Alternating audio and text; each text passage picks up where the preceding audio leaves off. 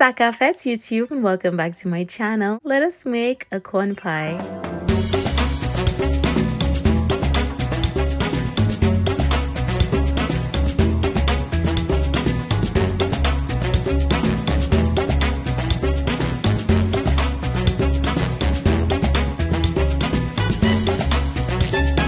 Hello my darlings, it's so nice to have you back here in my kitchen. Today I'm attempting a corn pie. I've never made one before, but I have a vague idea on how to make it. So I have frozen corn. I'm gonna go in with some warm water, let it sit for about 5 minutes till it defrosts, and this is how it's supposed to look. I'm gonna go ahead and drain it off, add about a cup of that corn to my blender with about quarter cup of double cream from Tesco, and I'm gonna blend that up. So we're gonna have some whole corn, crushed corn, and some cornmeal.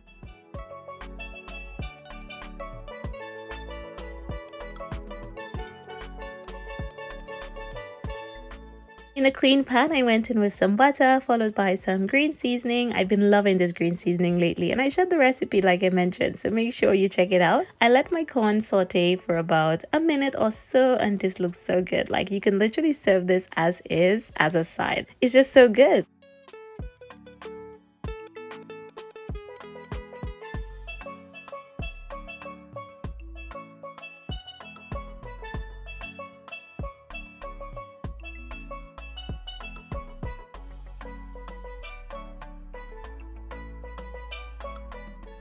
I'm also going to go in with my seasoning. I like to just add in salt. I like to add in black pepper. Nothing too much because the green seasoning already have garlic and onions and all that good stuff. I will add some paprika for color because yeah, paprika goes in nearly everything. And then mix that in well before going in with your blended corn. And you're also going to add in some cornmeal.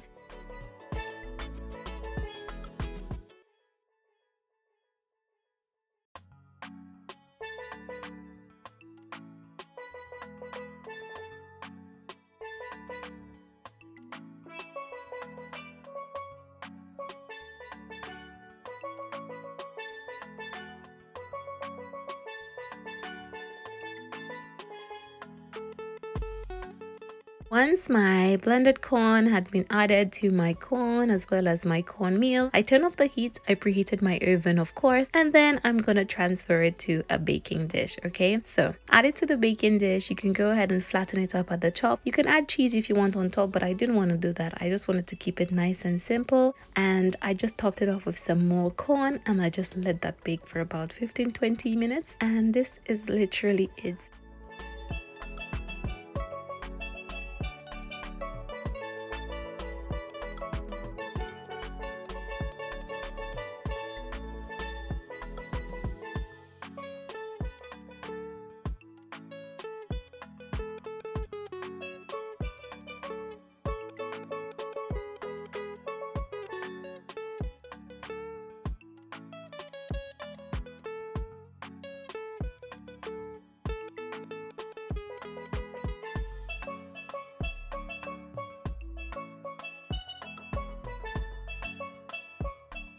I really hope you enjoy the recipe. Try it soon. Let me know if you like it. I'm open to recipe suggestions, so make sure to let me know what you want to see me film next. It's been a pleasure having you here in my kitchen. I can't wait to see you in my next one. Thank you for watching. Bye-bye.